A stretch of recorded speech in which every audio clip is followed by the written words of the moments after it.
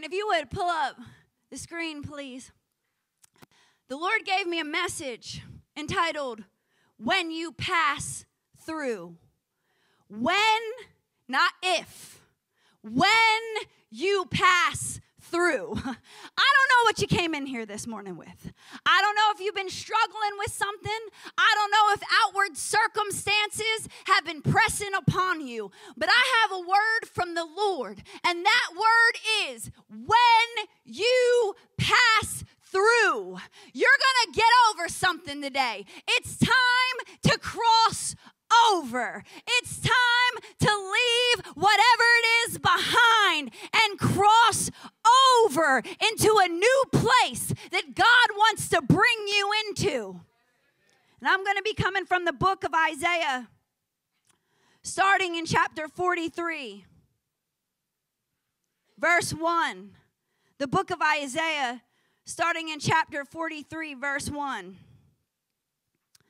But now. Everybody say, but now. No, say it with some authority. But now. Thus saith the Lord, that created you. Created you. Wade. He created you. Robert. Let's make this personal today. But now, thus saith the Lord who created you, O Jacob, that he that formed you, O Israel. So he formed you. He already knew what was going on in your life. He already knew in 2022 what you were going to be facing this morning. And he says this, fear not, Aaron, for I have redeemed you, Sabrina. I have called you by your name. You are mine, Shelby. When you pass through the waters, see, you're not going to stay in the water. It might be a little troublesome right now, but the word of God says, when you pass through the waters, I will be with you. And through the rivers, they shall not overflow you. Some of us feel like we might be tossed to and fro right now. But the Lord says they're not going to overthrow you. They're not going to overtake you. You are mine. I have sealed you with a promise. Look, I know I'm loud and I get excited, but that's because this becomes life. This becomes strength. This becomes who you are. You have to recognize this is God's word to you. You take it personal. This is mine. I'm going to hide it in my heart, and I'm going to guard it with all that is within me because God has given the promise to me. And when you walk through the fire. Look, he's telling you, church, you're going to go through these things. When you walk through the fire, you shall not be burned, neither shall the flame kindle upon you. For I am the Lord your God, the Holy One of Israel, your Savior. I gave Egypt for your ransom, and Ethiopia and Saba for you. For you. So if you'll pull up that object lesson, Aaron, I was wondering what to preach on. A friend of mine who I've been helping lose some weight comes to my house, and he says to me, he comes back to the gym the next day and says, Angela, your dog is so fat. And I was offended.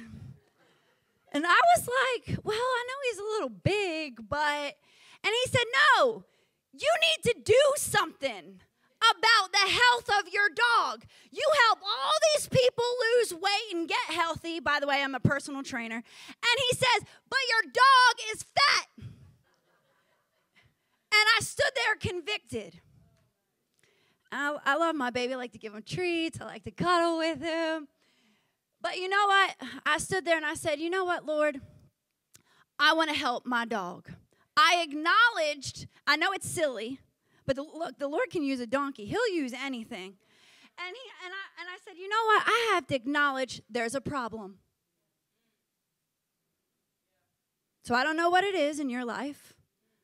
But look, if you think you're perfect because you got saved, you're wrong. So that's pride. Just want to tell you now. We are not perfect. We will never be perfect till the day of his coming. So there's some things he wants to work out in us. And you know what? It's okay. So one, we need to acknowledge, God, I have a problem. I need you to fix it. So I wake up on a Saturday morning, which is my only day that I get to do any kind of sleeping. And I said, you know what, Lord? I'm going to get up and I'm going to take Samson for a run. And I get there and I pack the book bag and I put water in it. And I said, all right, Samson, we're going to go do this. And we haven't ran in a while. So I said, we start off and we're running. This is where we're running. Now I want you to see something. You see that red leash? The blood of Jesus Christ has marked you as his. That red leash, I want you to think about it. I am Samson's master, and I have a hold of that red leash. He can only go so far, okay? And we're going on a journey. When we got out of that car, I said, okay, Samson, here we go. But I got a hold of that leash because the goodness of God is running after you. The master has a hold of you, even though sometimes you might feel like you're doing it on your own. So we start off and he's happy. Here we go. But he didn't know that we were about to do 5 miles. Sometimes we don't know. We don't know what God's about to do in the journey that we're about to run on. So if you would hit the play button. So here we go, me and Samson. He's excited, and we're going. Go to the next picture for me. And as we're going on this journey, now we hit about 3.5 miles. Notice the red leash is still in the picture. The master is still there. But let me tell you about the 3.5 miles. It was hot. And Samson kept looking back at me with that tongue hanging out his mouth. Like, are you serious? We're still going? You ever look back at God and say, are you serious? We're still traveling through this trial. Are you serious, Lord? I still got to go forward. I still got to go to that job. I still got to deal with that person.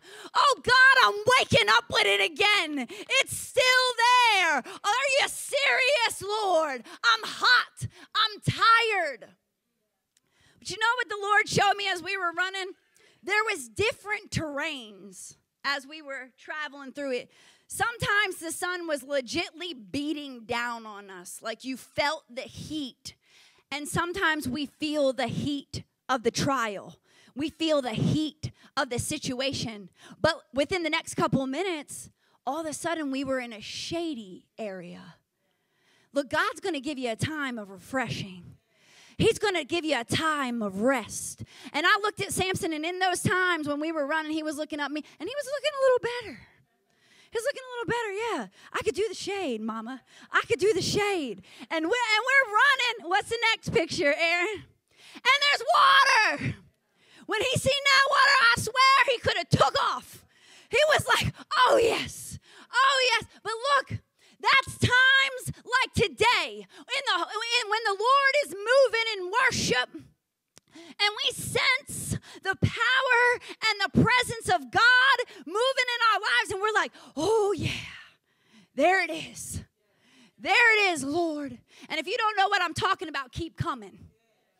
If you don't know what I'm talking about the Holy Ghost. See, God sent his son to die for you and I on Calvary that we would be able to go to heaven, yes. But he wants to give you power now. on earth to walk out life. Life is not going to get easier, but you're going to have power in you that can cause you to walk above your circumstance and your situation. And that was Samson right there. Ooh, give me the water, mama. And that's how we should be with the Lord. Lord, give me your refreshing. Oh, Lord, give me your spirit. If you have not been baptized with the Holy Ghost and you don't understand it, that is okay.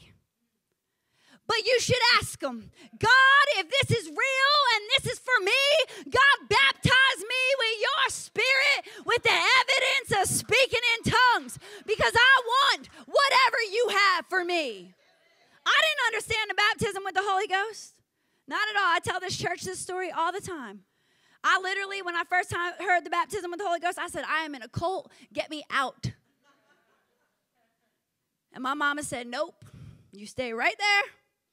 And you know what? When I got filled with the Holy Ghost, it's not just about speaking in tongues, y'all.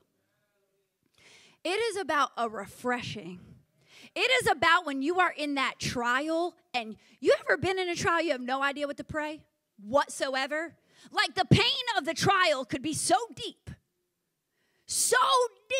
that there is nothing that you could say, and you just start speaking in tongues. Because the Word of God says that you are praying the perfect will of God.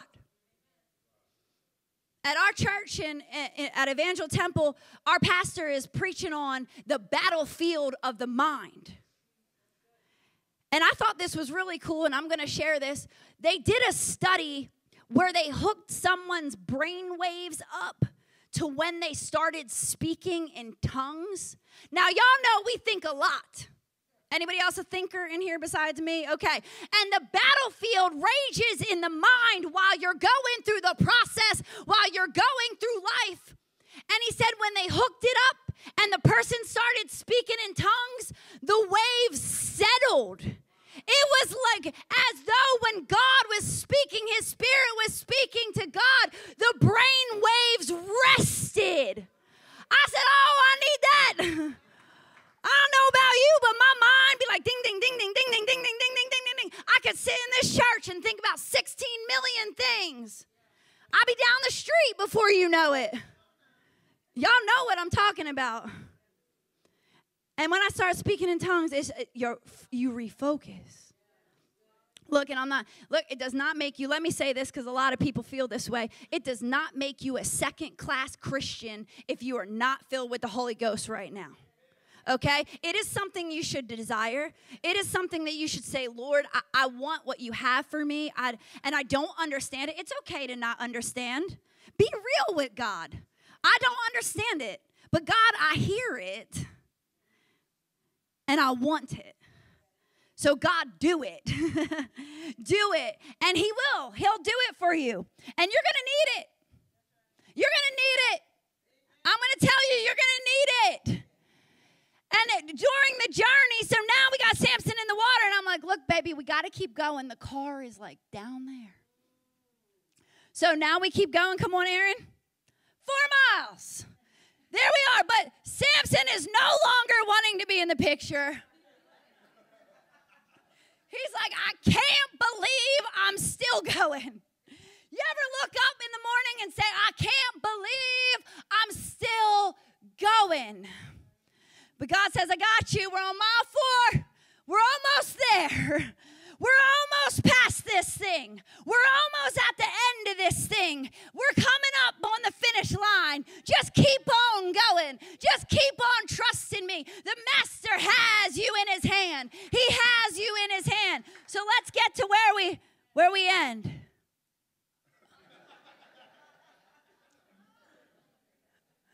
We got to the end, and he was done. But wait, I want y'all to check this out.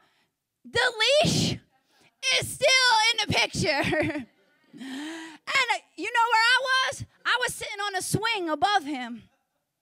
The master has risen above your problem. Tuck yourself under him. And guess what Samson did? He said, we done, mama? I'm laying down. Rest. So many times, we try to figure it out. So many times we try to fight it out. So many times we say, I'm not going to be angry, I'm not going to be angry, I'm not going to be angry today. Boom, and there it is. I'm not going to struggle with this today. I'm not going to struggle with this today. And you know what you do when you do that? You focus on that instead of focusing on the master. He wants to refocus us today. And you can rest under the shade of the master. You can rest under the shade of the master. Today I want to encourage you that there's a process of traveling through. Samson and I were in a process of traveling through. And what was I doing with Samson? I was developing his endurance. God is developing a people that will endure till the end. God said, if you endure till those who endure till the end shall be saved. He wants to develop your trust in him. He wants to develop your faith in him. He is using whatever it is to develop your character. Your character is important. I'm not saying that we're not going to fail, because we will. But you make sure if you fail, you go and those that have seen it, apologize. Especially when we proclaim ourselves as Christians all the time. Because you know what that shows them? It shows them humility. And it shows them that Christians actually struggle. But it's okay. Because he said, while we were yet sinners, I died for you. His death isn't just for one time. His death is for the process of development. Saying, okay, now this area I want to deal with. Now that attitude I want to deal with. And he is the master designer. So he's going to design your river. He's going to design your sea that you're going to cross. He's going to design the fire that you're going to go through. And you say, well, what kind of God is that? Because God is in the business of developing his people and for us to receive his power through the process. And you know what happens when we do that? We get to know him. He's in the relationship business. So he allows us to travel through some things. Look, you're going to travel through it anyway. You're going to go through it anyway. Better to go through it with the master. Better to go through it holding to the nail-scarred hand of our Jesus. Holding to the word of God. And him revealing his power to his people. So I love this because right here where he says, but now, thus saith the Lord your God who created you, O Jacob, that he that formed you, O Israel, fear not, for I have redeemed you. I have called you by name. You are mine. Right before that, God's people were a train wreck. They were in idolatry. They were sinning. I want you to think about this because it hit me really strong.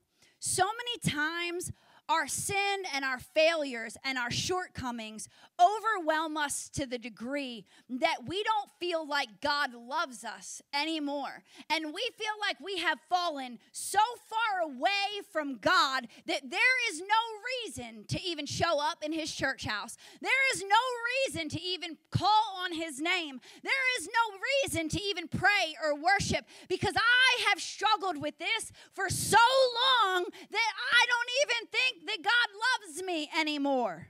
But I want to tell you this. In this verse, the verse before it, his people were a wreck. And he said, fear not. Fear not, thus saith the Lord who created you. I already knew you were going to go through this. I already knew you were going to struggle with this. I already knew I was going to have to break this cycle in your life. I already knew that your shortcomings was there. I already knew the way that you were going to think about it, and I want to change it. I already knew. Bring all your failures. Bring your addictions. You think that in the church we don't have things? You've got it wrong. If you walked in this church and you think that we should be perfect, you got it wrong. Do not look at other people, because we do not serve man. We serve the perfect God. We serve the perfect Jesus. And I'm telling you, that's why a lot of people leave church, because they look at people instead of God. We're here the same way that you are, for the same reason that you are. We need help. We need hope. We need healing. We need deliverance. We need it. I need it. I need it. See, what Pastor Matt and I do, and Danielle and Naya and all the worship team and the words and all, they're gifts. They're gifts given to us. But we still got to walk it out. We still got to live. God didn't call us because we were perfect. Thank God. I'd be in trouble. Lord help me. Ask my best friend or my mother or my husband. Not perfect. But God is perfect. And his blood chases you down. And you could say, I even blew it this morning. Can I be honest? I usually am. I used to go into church high. My mom, bless her heart, would bring me into church, and I would sit there trashed. But the Lord was calling me. He was speaking to me. Somebody said to me one time, I can't believe they didn't kick you out. I said, thank God. Thank God. Thank God they didn't kick me out. You know why? Because it was the goodness of God that was chasing me down.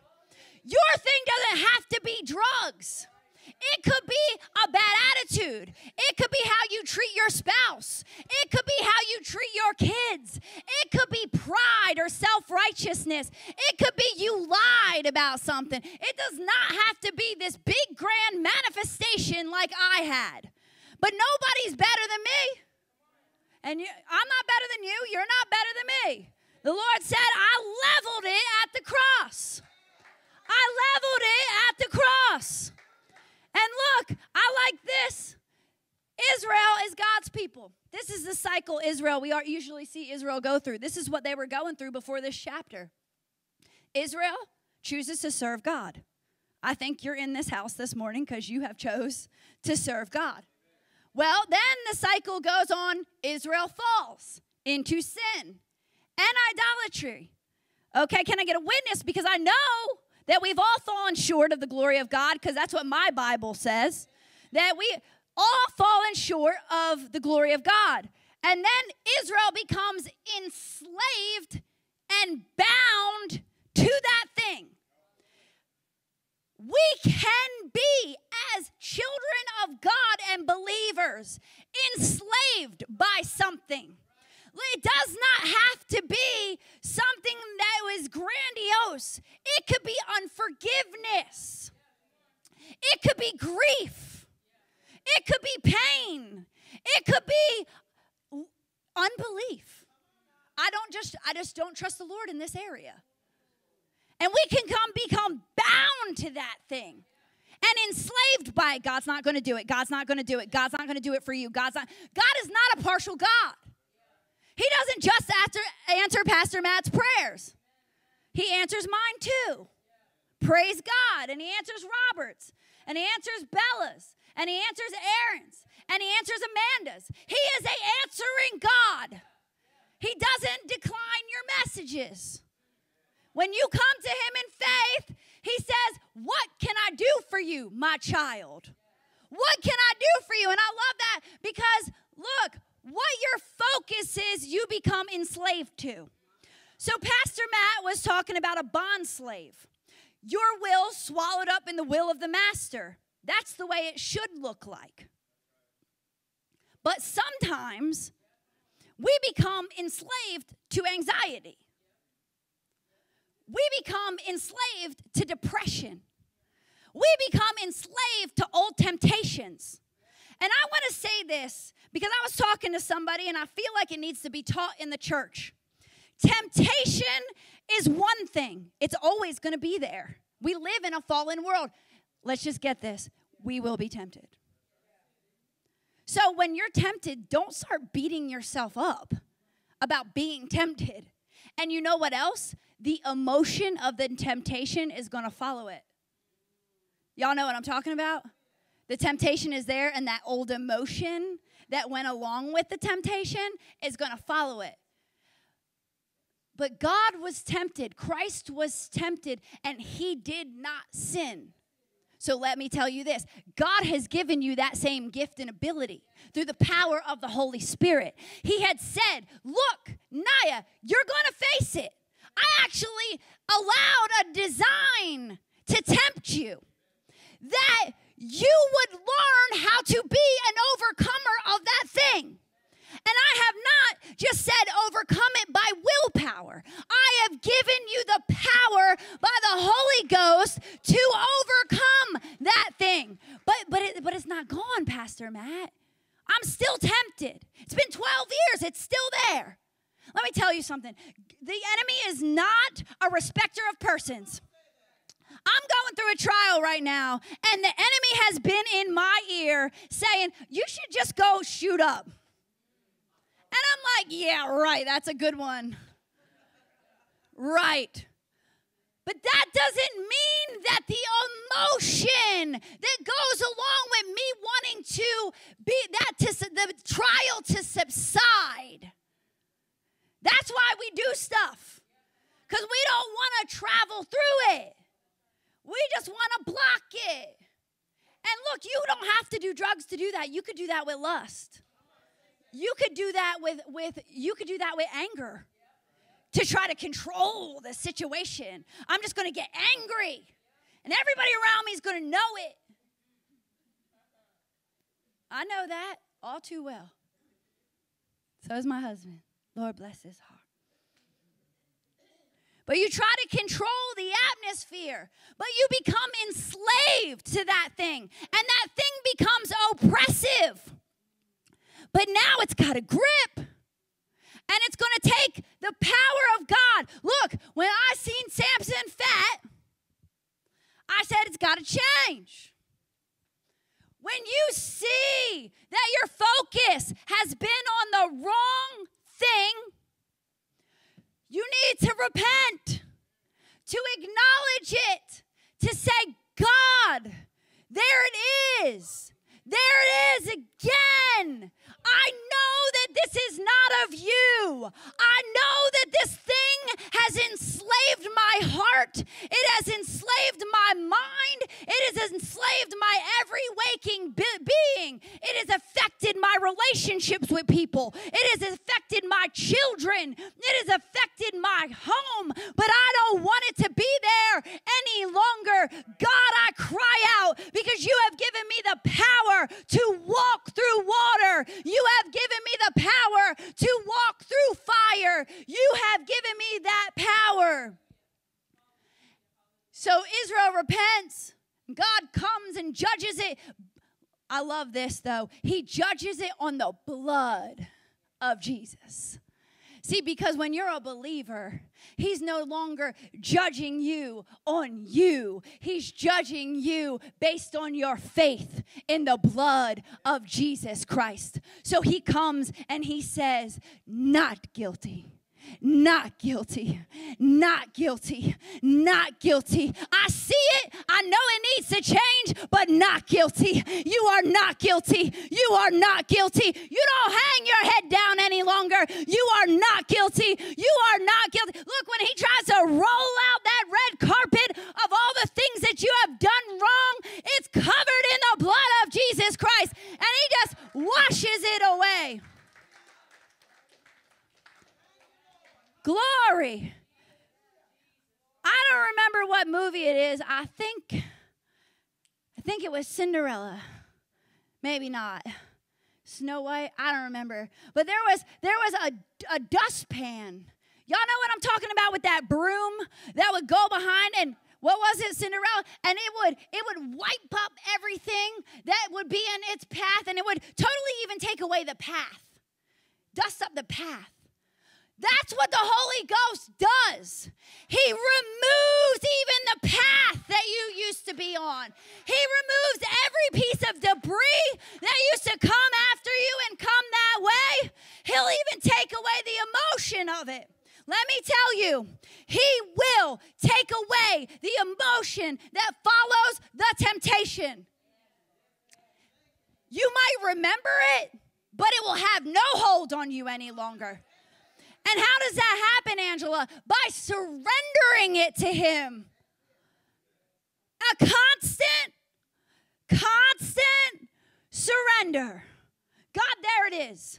There it is. I'm walking.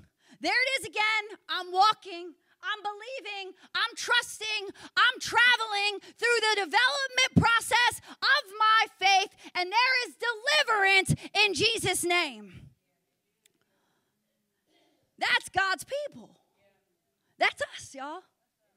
That is us. But God wants to break the cycle. He wants to break the cycle in the church. He said, but now. I'm going to say this today. I don't know what you walked in with this morning. And I don't really care to know. Because it's none of my business. That's business between you and Jesus. But he is saying this, but now. Today is your day. Today, whatever it is, I know you're like, I've heard this a ton of times. Well, you know what? I would get ready and expect God to move. And I would say, you know what? This could be your day. And you don't want to walk out that door with that thing hanging over your head any longer. You don't want to walk out that door with that struggle. Trust the process. It was this point in time. You know, trusting the process. I deal with a lot of people in their weight, and they always come in the gym and they work out one time and they want to be skinny. And then they come back to me, say it's not working. I said, good try. I said, what are you eating? Well, I had mac and cheese. Oh, the other day I had a corn dog at VBS. I had some chicken, though. Oh, but that ice cream. I'm like, it's not working because you're not working it. You're not trusting the process. Let me tell you, sometimes it's not the first time we bring something to the Lord. Sometimes it's not the second time that you bring something towards the Lord. Sometimes it's not the third. Some things go on for years, but you got to just keep trusting the process. Look, if you don't show up back in the gym the next day, you're never going to yield results. I just want you to know. If you don't show up in the presence of God the next day, you're not going to yield results. You're just going to, for lack of better terms, stay heavy. God wants to make us fit for the kingdom. Okay, yeah, he wants to do it physically, but he wants to make this fit. He wants to make my heart fit for the kingdom of God. He wants us to keep coming. He wants us to eat of that which is healthy. What are we partaking in? And I'm not just talking about what we look at. I'm talking about what are we thinking about. Forget about the outward manifestation. Forget about what is going on in here. What's going on in my emotional state? God, I give you this anger. I give you this self-loathing because I can't stand myself. Can't stand what I have become.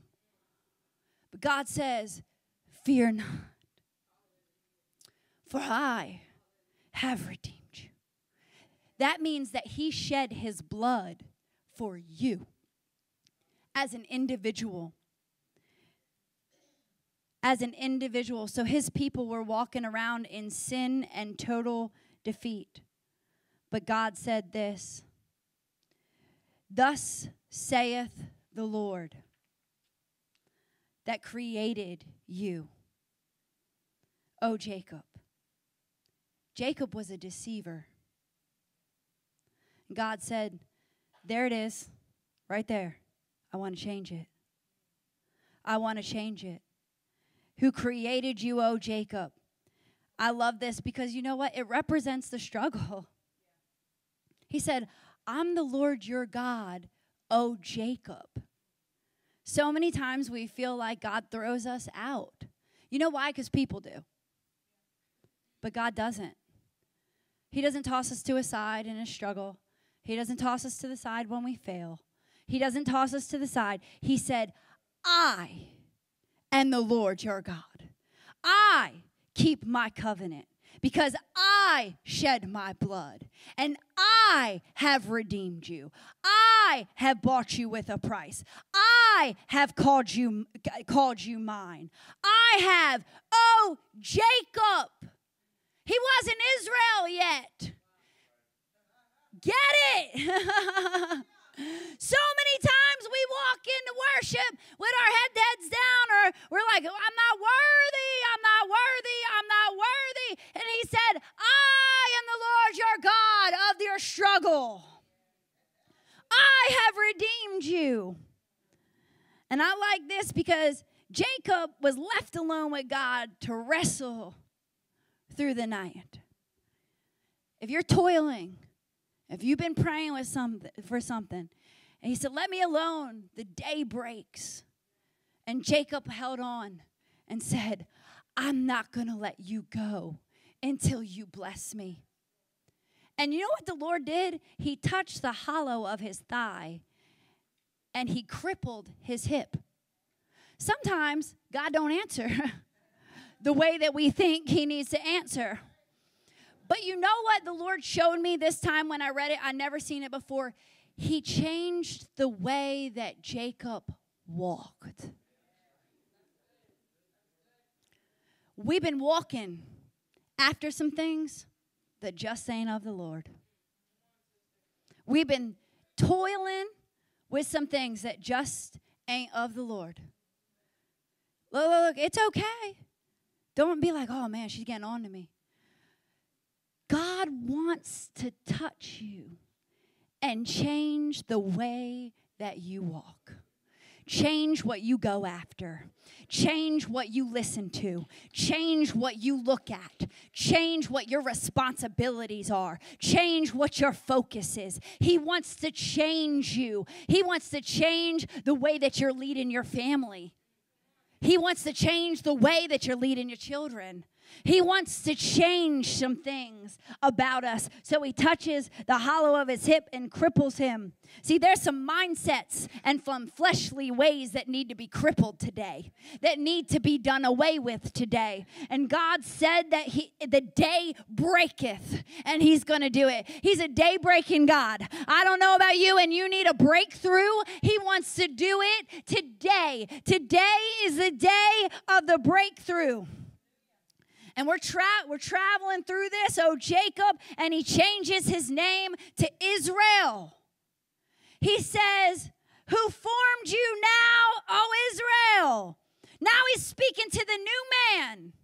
Pastor Matt talked about it. Old things have passed away. Behold, all things have become new. One of the lies the enemy used to use on me a lot when I first got saved, still some, is that you are the same person. And I used to say I was a better sinner than I was a saint. I used to be like, I was good at that. I'm not so good at this Christian thing. But God wanted to change my heart. Yeah, I was a good sinner. But God he's a good saint. He is the goodness in you and I, not us, not we ourselves. And he says, look, I'm going to change your name. Therefore, if any man be in Christ, he is a new creature. Old things are dead. Behold, all things have become new. That means old things have passed away. When that thing shows up, it's dead. When that thing shows up, you declare it dead. No, that struggle is dead. No, I am not going there anymore because I am dead to that thing. I am dead to the way I used to talk. I am dead to the way I used to deal with people. I am dead to that thing, to the way I used to think about others and myself.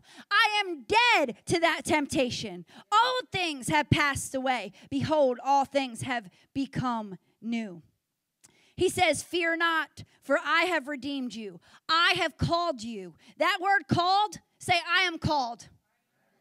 That means he called you out to encounter the supernatural.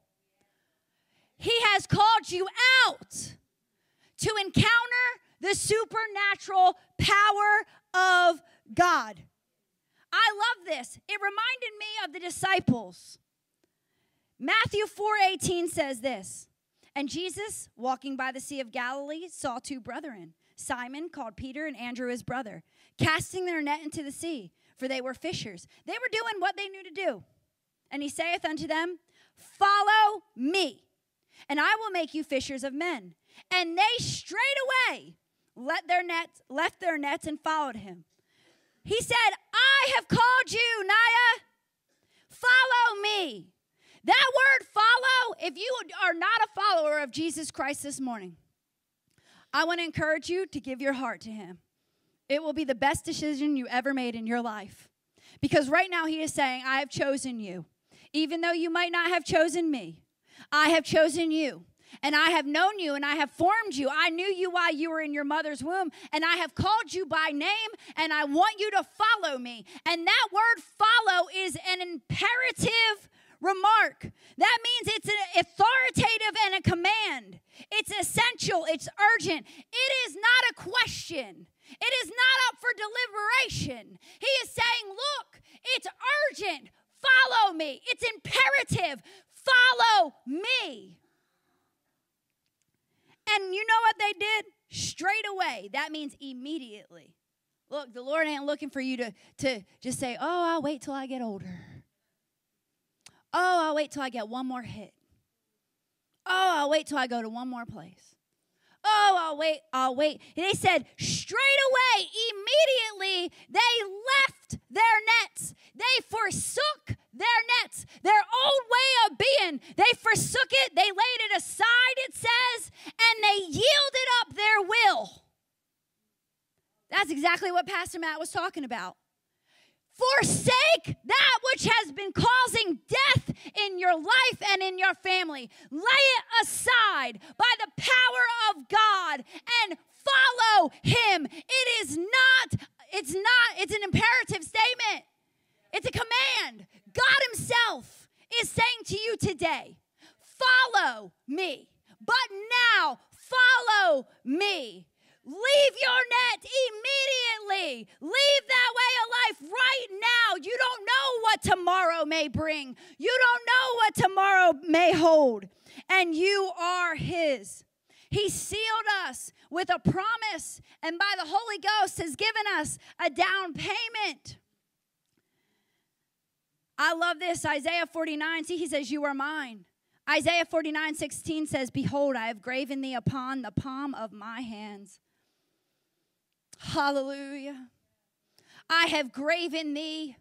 What do you guys think that means? That's about the cross. I have graven thee on the palm of my hands. I was at VBS this week, and I seen a woman do this. And I want to encourage you today. I thought it was really cool, and I'm all about the object lesson. So she held it out, and I was thinking about the cross. She was teaching about the cross. And she took some nails and she said, what was Jesus held to the cross with? And it was nails. And what was our sin held to the cross with? Nails. He has graven thee upon thy hands, and thy walls are continually before me. That means your very being is continuously before him. And when he was being nailed to the cross, he thought of you. Said, Robert, that's your sin. Naya, that's your sin. Sabrina, that's your sin. Wade, that's your sin.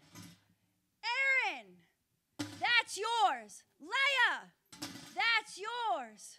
Miss Angela, that's yours. Pastor Matt, that's yours. Danielle, that's yours. Angela, that's yours. Rich, that's yours. Chris, that's yours. It's yours. I nailed every single sin and failure to the cross. It's yours. It's for you. You are mine. You are mine, and nothing, no height, nor depth, nor principality, nor power, nor things present, nor things unseen can separate you from the love of God. Nothing. The devil is a liar. He will make you feel small. I remember that movie. It was like, itty bitty bitty space. Oh, that was Aladdin. If you don't let your kids watch his movies, good. But that's what he said. He was stuck in the lamp. And God said, I have made room for you. I have made room for you at the cross. There is not one that I will not take. Listen, Paul killed Christians, y'all. Let's think about that.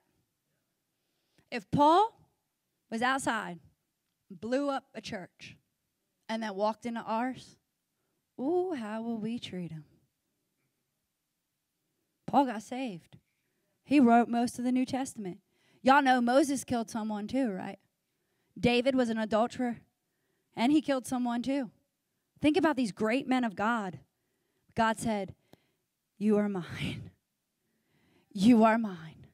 You don't know what God's going to do with someone. You are mine. You are mine. Be careful. Be careful what you say. Be careful who you reject. Be careful how you treat people. Be careful because you don't know who they're going to become. You don't know what kind of testimony we're being on this earth. We are vessels of his glory. We are vessels of his honor. The kingdom of God is in us. And he said this. He said, you are mine and nothing can separate you out of my hand. He said, when you pass through the waters, I will be with you. And through the rivers, they shall not overflow you. And you walk through the fire, they shall not be burned. Neither shall that flame kindle upon thee. Time and time again, God shows his faithfulness. When you pass through, that word through means crossover. Jesus is saying to you this morning, follow me, your name. It's time to cross over. It's time to lay aside your net. It is time to yield up your old way of life and handling things. I have a better way for you. And I'm not just talking about an unbeliever. I'm talking about believers. I'm talking about those of us who have been walking with the Lord for years and years and years and years, that maybe we got a little too comfortable. Maybe we got enslaved by some things. Maybe we've been dealing with something. You know how church folk get? We get fat and sassy sitting on the pew, listening about Jesus all the time. Oh, I listen about Jesus. I pay my tithes. I speak in tongues. I dress real nice for church on Sunday morning. But do you know him? And not just know him once. Do you know him now? Are you following him now? It's an imperative command now. Follow me continuously. Your walls, your very being should always be before me. I've crippled the way that you walked, but I want to change it again and again and again and again, and you're going to pass through some things. I love this. Y'all got to let me preach here. Because on the Red Sea, when they were coming up to the Red Sea, listen to this. It says, right before the Red Sea opened, they were entangled in the land. Look, y'all. God delivered them from Pharaoh's grip. And they walking in the wilderness, and they got entangled in the land. That means they started being involved with some things of the world. Look, we live in this world, but we're not to be of this world. And I'm not saying that I'm perfect because I don't do this all right. But God, he's saying, do not be entangled again with the things of this world. Right there. Do not be enslaved. When you fall, you repent. And then it says this, they were shut up in the wilderness. That means they surrendered to the wilderness. That word shut up means they surrendered to it. Now think about that. They started getting entangled with that thing again. It started having a little bit of power over them again. And they said, you know what, I just quit. I'm giving over to it. I surrender to it. And right there, Pharaoh said, let's go get them. They ready now. They got entangled again with the land. They surrendered to the wilderness. They surrendered to the struggle. It's time to go get them. And then they started coming. They started coming after them. 50,000 horsemen, 200,000 footmen and chariots started chasing them down with Pharaoh on their heels. But God, he said, fear not. See the salvation of the Lord. See, there's something you need to refocus on. We need to see the salvation of the Lord. And he said, these Egyptians that you got entangled with again will be no more. I'm about to open up your sea. See, he said, when you pass through the waters, come on, when you pass through the waters, I will be with you. And he put his rod, which is a type of the cross, into the sea, and they walked through on dry ground.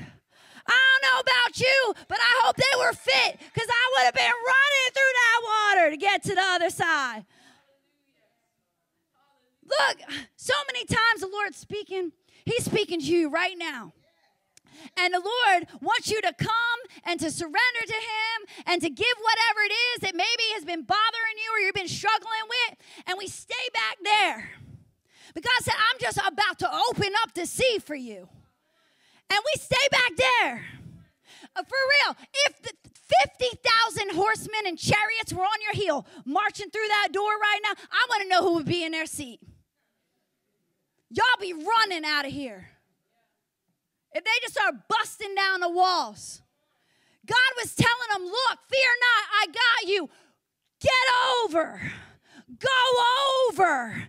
Go over. I don't want you entangled in this wilderness any longer. I want you to go over. There's freedom where I'm taking you. There's power where I'm taking you. Then he said, you'll pass not only through the waters, but through the rivers. See, God gave Joshua and told him to go over and possess the land.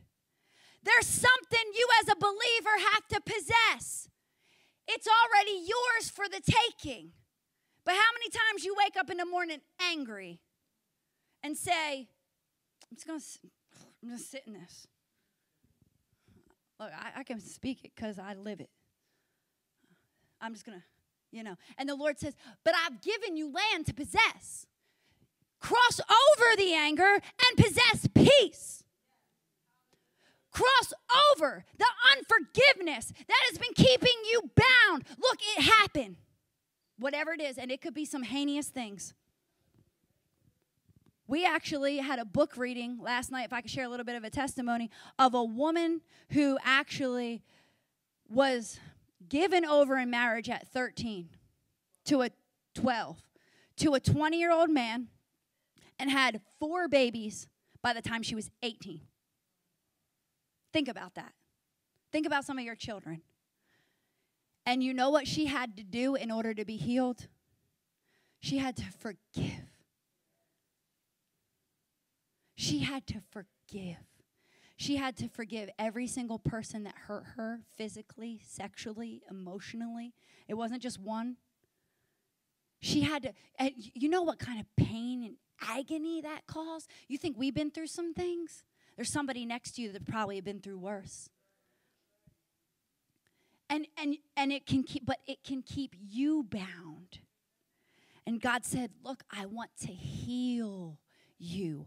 I want to make you whole. If you hold on to that thing any longer, it will cripple you. I want to change the way that you walk. I want to change your attitude when you get up in the morning. And God said this, when you walk through the fire, I will be with you. I just want to read this part. Shadrach, Meshach, and Abednego, Daniel 3:27 said this when they were in the fire. The princes and the governors and the captains and the kings and the counselors being gathered together saw these men upon whose bodies the fire, listen to this, the fire had no power. Nor was the hair of their heads singed, and their coats were not changed. Nor was the smell of fire passed on them. That means that whatever you are going through, it has no power over you. The God in you is greater than every single circumstance that you face. You are His. Naya, if you would come up. Hallelujah. You are His. You are His. Get that in your heart today. You are His. If you've given your heart to Him, you are His. And He is not ashamed to be called your God. If y'all would stand with me, please. Hallelujah. I don't know what it is. And it doesn't have to be necessarily sin. It could be something that you are traveling through and you need to come over. Hallelujah. You want to get to the other side of this thing. It could be something that you need God to deliver you from. God is saying to you this morning, for I am the Lord your God, the Holy One of Israel, your Savior. And He doesn't want to just save us once. He wants to save us over and over and over again from every trial that we've been facing. So I want to invite you to this place up here. This is an altar. And this is where we say, I heard your word. And I want to receive what the Spirit of God has for me. I want to receive. I want to cross over. I want to pass through. I want to get to the other side of this thing. I want my family to get to the other side of this thing. I want my children to get to the other side of this thing. And I want to possess what God has for me.